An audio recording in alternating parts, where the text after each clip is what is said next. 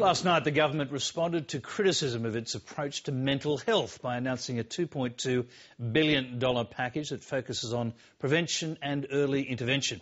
In a moment, I'll be speaking to the Minister for Mental Health and Ageing, Mark Butler. First, this report from Peter Lloyd.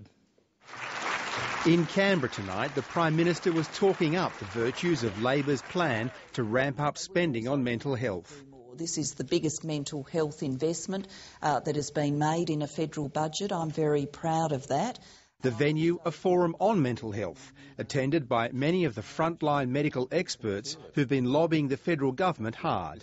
This is an issue that's reached a tipping point. There's no turning back. Under the plan, the number of Headspace mental health services for young people will increase from 60 to 90 centres. And there'll be an extra 12 centres for early psychosis prevention and intervention to help thousands of young people at risk of developing mental illness.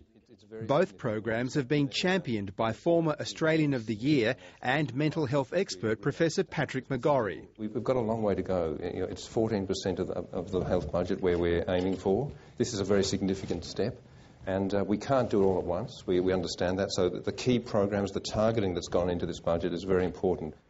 Last year, John Mendoza quit as the government's mental health advisor because he said not enough money was being spent on the issue. Tonight, he's a happier man, pleased by the new focus on creating a single point of contact for services for the chronically ill, such as housing and health support. Governments also recognise that there are two generations at least of Australians pardon me, with long-term mental health needs which have really gone unmet, and it's responded to those with flexible care packages, some $340 million in last night's budget, really over 4 years that they'll roll out, and I think that's a very big win for that group as well. But the praise is not universal. This Adelaide psychologist believes much more time and money should be focused on children and their carers.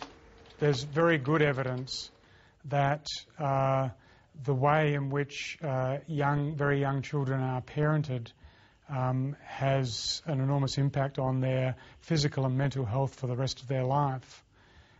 There's also very good evidence that intervention at that time can alter the trajectory of their development and their future outcomes. So the problem is that the investment doesn't pay off for many years and possibly decades. And so it's hard to get politicians who think in much shorter term cycles usually to accept the need to invest in that area.